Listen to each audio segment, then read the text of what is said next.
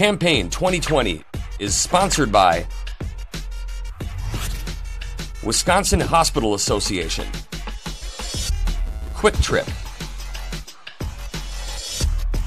Wisconsin Counties Association, Wisconsin Realtors Association, and Wisconsin Operating Engineers Local 139.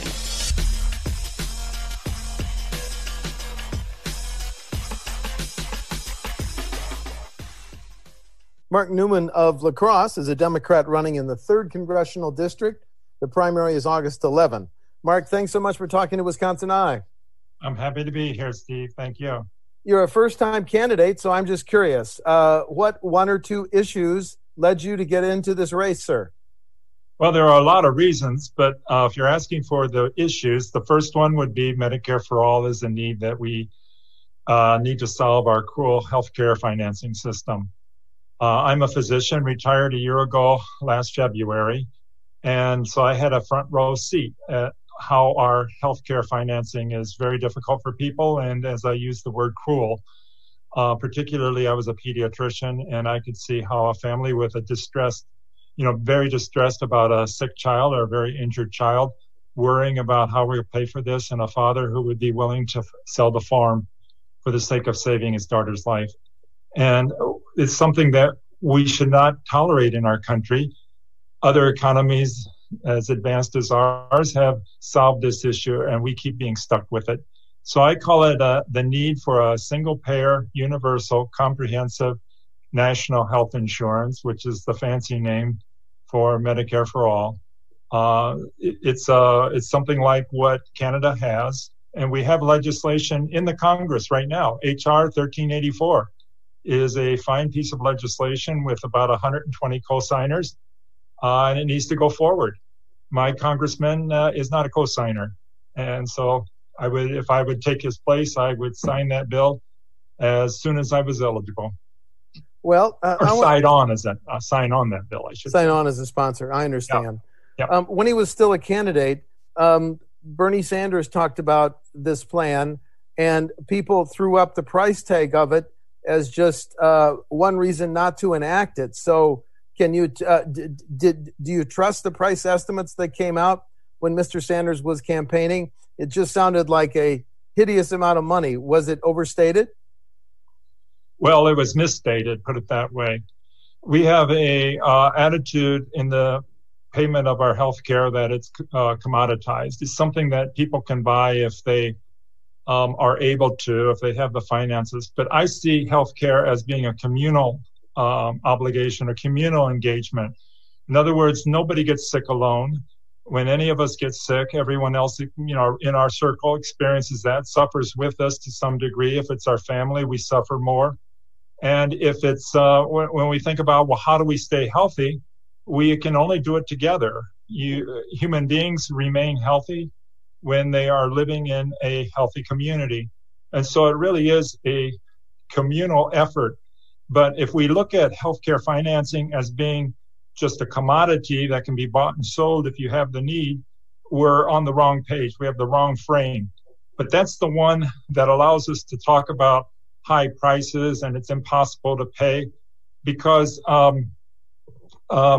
when we think about it, the communal effort, we're already paying for 2/3 of our healthcare right now from public funding. When I learned that about 2 years ago, I was flabbergasted. I didn't realize that 2/3 of our $3.7 trillion that we spend on the healthcare industry is already coming from public funding. Why are we not getting a better return on our investment? It's because we allow too many profiteers in the system, too many people making money off of this commoditized attitude. We need to recognize that that doesn't work. And it actually makes it much more difficult for the doctors and therapists and nurses to do their job. And it makes it very uncomfortable for us as individuals. But because these interests that are making money off of the system as it is are very powerful. They're powerful in Washington, D.C. They know how to do social engineering. They know how to market their position or distort the conversation so that we end up having a really distorted conversation about the price. There have been some very fine studies by economists that demonstrate that we're paying way too much for what we have now. We can't continue with 18% of our gross national product going into healthcare industry. We need to limit, or actually make it more efficient, I should say. It actually is going to probably be a lot more after COVID. But because we're in this situation right now, we need to take it on as a single payer, one checkbook, so that we can get better control of our expenditures and make them more useful for us as individuals, and cut out the fat of the profiteering. But the profiteers don't want to leave, and as long as they're in the arena, they're going to continue to distort and propagandize to a certain degree their position, and leave all of us citizens fearful that we can't change. And they have the advantage because human beings generally have a reluctance to change. Aversion, yes. A loss aversion. And, when social scientists study this phenomena in our human spirit, they find that it takes the view that something has to look twice as good as what we think we have before we're willing to take the step. Right. Burden the hand is worth two in the bush, Yeah. But because of that psychological effect of human nature, it's really easy to fearmonger and to distort the conversation, and to make it very difficult to argue or to converse in public arena about this very, very major problem. Well, Mark, the COVID-19 pandemic, which nobody knows how it's going to play out or how long it's going to play out, does it take us closer to the Medicare for All system that you'd like to see enacted? Well, I haven't seen it doing it yet. It's certainly exposing a lot of the problems that we have with our current system, because it's a patchwork of delivery. It's not coordinated, and what can I say? Uncoordinated financing and interventions for our communal health. Okay. But you ask, are we getting closer? I think we're getting closer in the sense that we're showing a lot of the deficiencies of our current system. Yeah. I would hope that people can. Well, I was intrigued. As you know, the U.S. Supreme Court just agreed to take another look at whether Obamacare is legal. If the court threw that out, I think you would be recommending going to the Medicare for All. I don't know if that's politically feasible, but what are your concerns if the Supreme Court did throw out Obamacare? Well, it would be even more chaotic than it is now for some period of time, until our legislators and policymakers could get a handle on the circumstance. The Affordable Care Act was an effort to spread the health insurance to more people. I think maybe the dream would have been to make universal health insurance available to all, citizens in our country.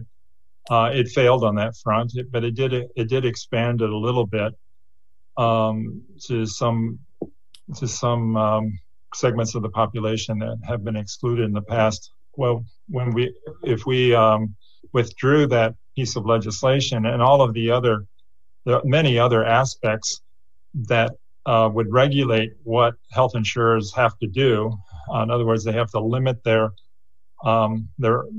profit. Their medical loss ratio. To less than 15%. All of those things are big parts of the Affordable Care Act that would be gone, and so there would be a period of chaos. And eventually, we would have to have another replacement for it. Maybe the legislators would try to put that one back in after trimming off some things that they think make it ineligible by a Supreme Court decision. But it's not a full solution. It's just partway there, and so I continue to advocate for going where we need to end up. For decades, people have asked me how, because I'm a doctor, I'm in the field. Do you think we're ever going to get to universal care? And I have felt, since the 80s that yes, we'll get there. It's inevitable. And people would say, well, how do you believe it's inevitable? And I say, because other developed economies have solved this problem. And so we will too. It's just that we're making it very painful in the process of trying to get there. Should Congress and the president enact another third or fourth COVID-19 relief package? And if so, does the debate about increasing our federal debt, should that be part of the debate over whether we need another relief package, Mark? We will need more support from our federal government to help us get through this COVID pandemic. I think Americans are little by little appreciating that it's not going to be just a month or two, but we're in for a much longer time.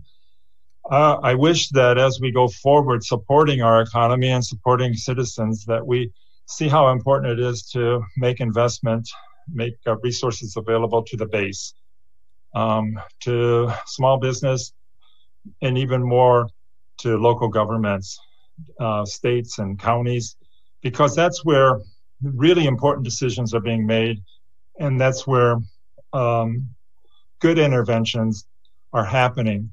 And because we're such a wide, big country, you can't make these kinds of what they call granular decisions on a national scale. But we can support the local government from a national basis. And so then I think that's where we need to redirect support from the federal government in order to provide grants as needed for states and counties to make the necessary intervention that's going to go on for months and possibly even years.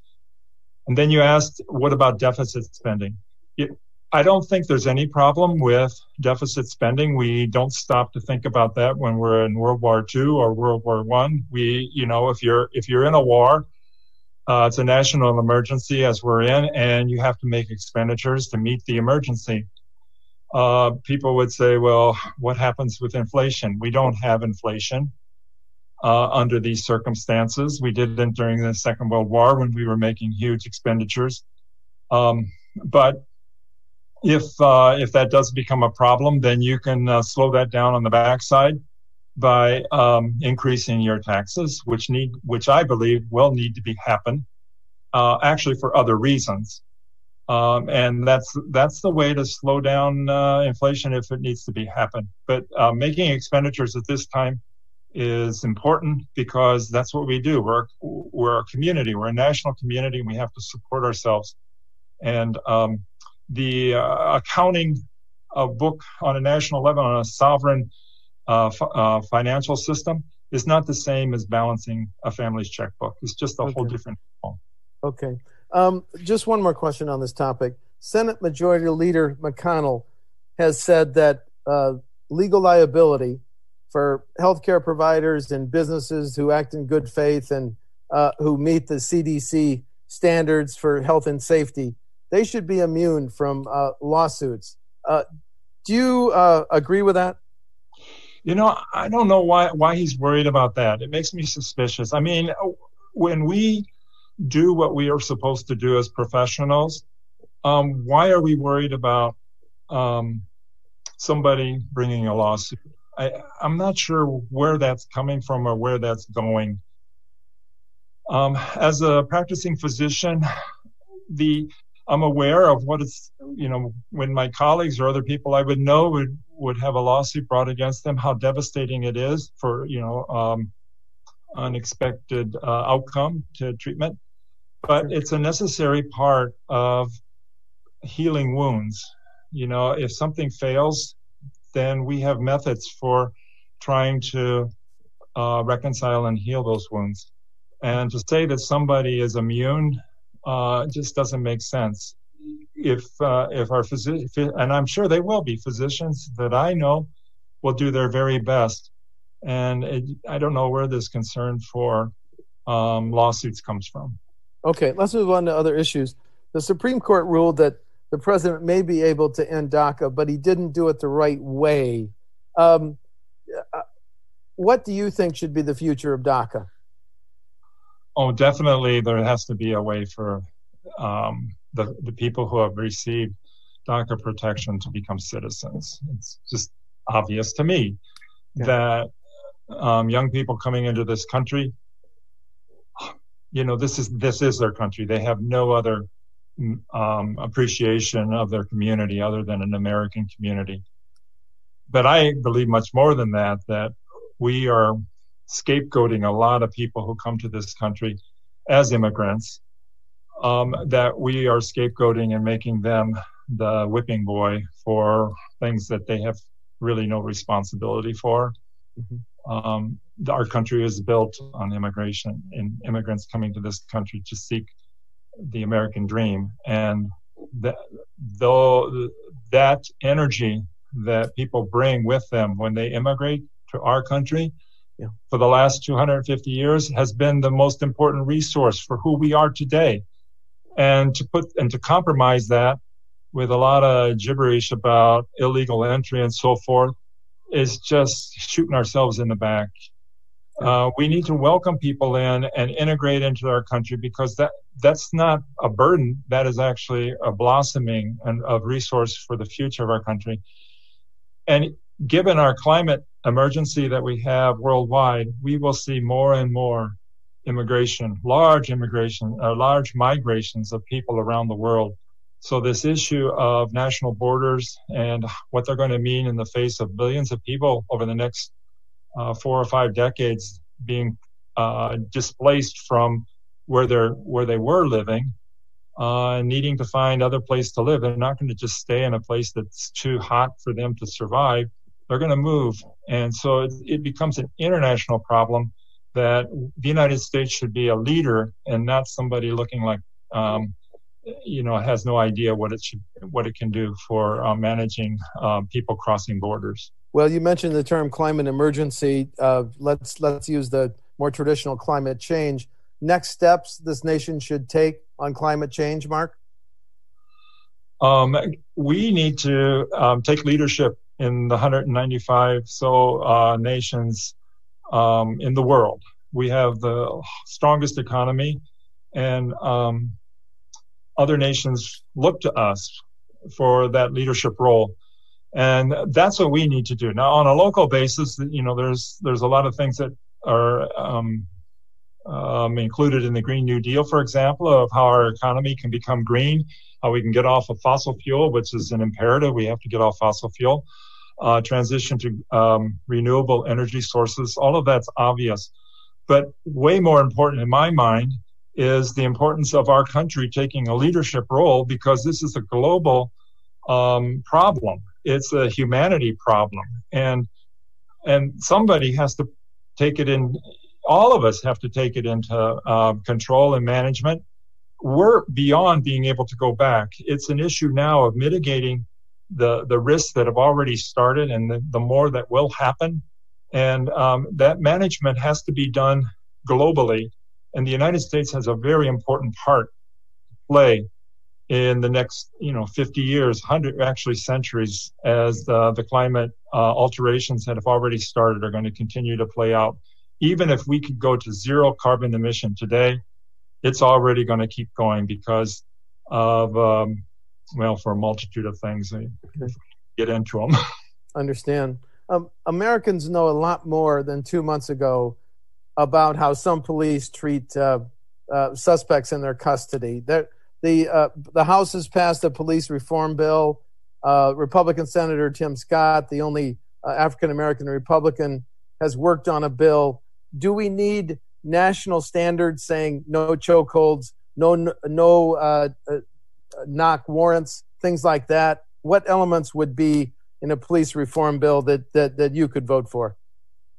I think that national standards are good, but the thrust should be in the direction of supporting local governance. Holding all professions up to a certain standard is important, and that changes with time. I, as a physician, had to always maintain my skill set up to a standard, and that was just the minimum. But, we expect more from professionals. And so the same thing for our police officers. Community police officers learn a skill set, but it's not the same as a physician. What I learned as a resident was way behind what I continued to learn over 35 years of practice. And so I can imagine the same thing goes on with any profession, like our community law enforcement. And so I think that on a national level, we should create sort of minimum standards, so to speak, that makes sense to the whole country, but to also advocate for ever improving standards in all regions, in all subregions, in all communities. And we do that again through a lot of times through grants, saying if you meet these standards, you receive these financial supports. And I think that mechanism is a very good one. Okay. Do we need to raise the federal minimum wage, Mark? Yes. How high? Oh, gosh, $15 gets touted, but that's been the same one we've been touting for the last 10 years. Okay. We haven't had that much inflation. But the problem with not having one is that we're starving our own economy. Our economy works on the multitude of exchange that goes on between individuals. And if we want our economy to be strong, we need for people to have that opportunity at all levels to engage in those continuous thousands of exchanges that we have in the course of a day, a week. And if a person is working a full-time job and they're not able to have a life that is livable, so to speak, the livable wage, then they end up taking a second job just to try to survive. When I lived in Africa for half a dozen years, I came to the realization that the folks I was living with, they were living in mud brick homes, adobe huts, grass roofs a lot of times. Sometimes they had corrugated steel. And so from our perspective in the United States, we would say, boy, that is extreme poverty. But these folks didn't see themselves as being poor. And I asked myself, well, what's the essential? The essential is I need a place of refuge to, for my family to sleep and to call my own castle. We need a place to live. We need some security for our nutrition.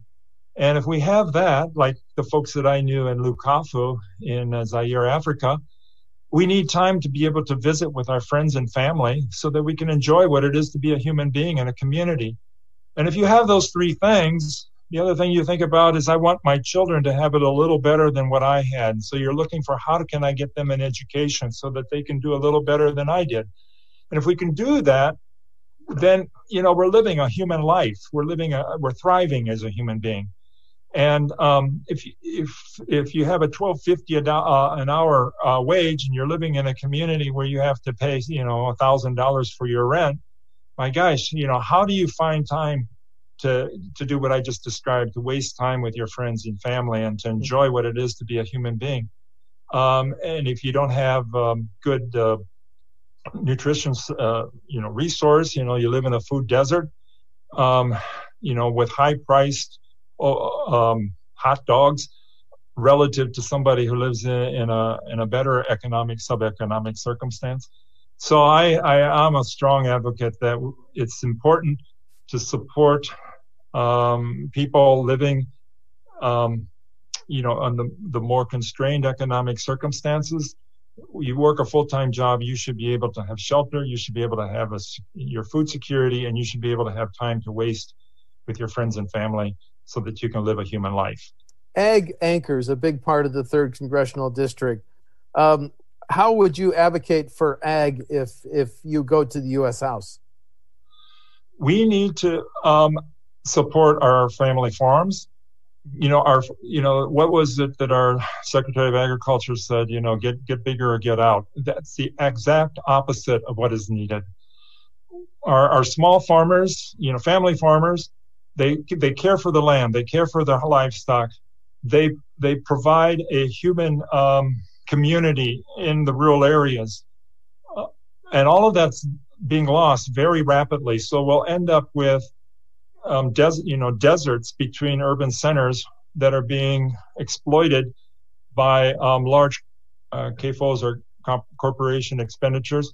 Profits going to stockholders who really have no concern for the environment where those profits are being drawn. So my belief is to go small, not big, and to also move in the direction of local nutritional resourcing. So instead of, purchasing agricultural products from halfway around the world and transporting them here. We should exploit the opportunity that we have all around us to take the very wealth of our local farmers and use that, which provides a more nutritious source and is certainly more energy efficient and good for the economy in many ways. Okay. Maybe a final question. You've chosen to run against the Dean of Democrats in Wisconsin's U.S. House delegation. He's been raising money for decades. How are you going to be competitive both financially and in terms of a viable campaign?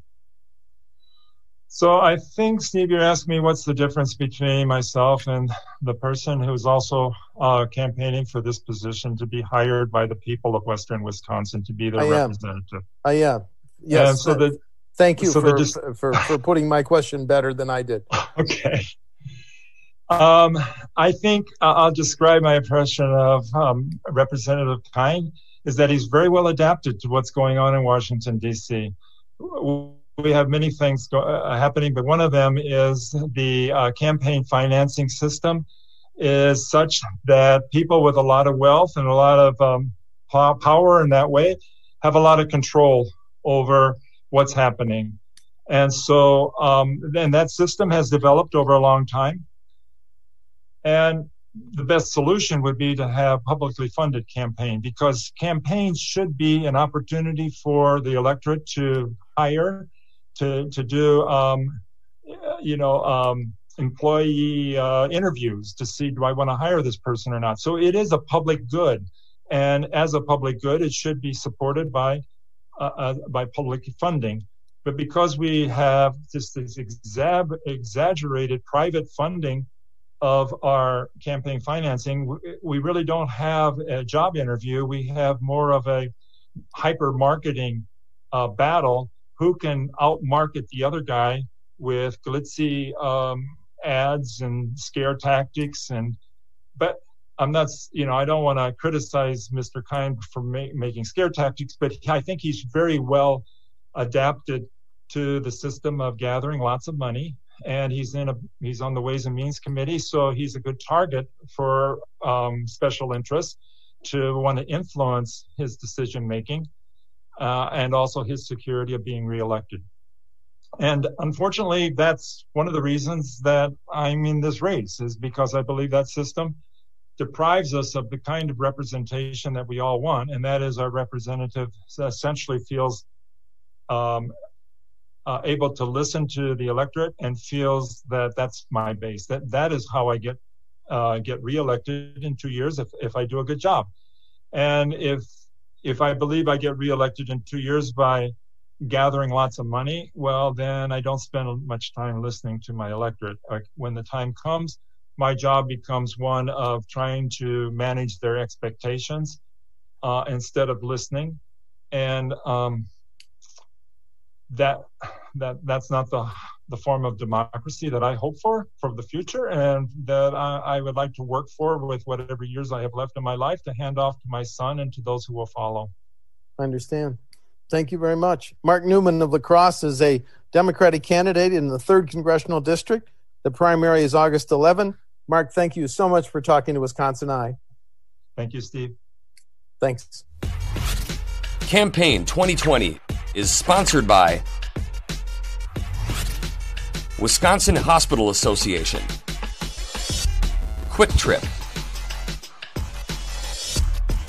Wisconsin Counties Association, Wisconsin Realtors Association, and Wisconsin Operating Engineers Local 139.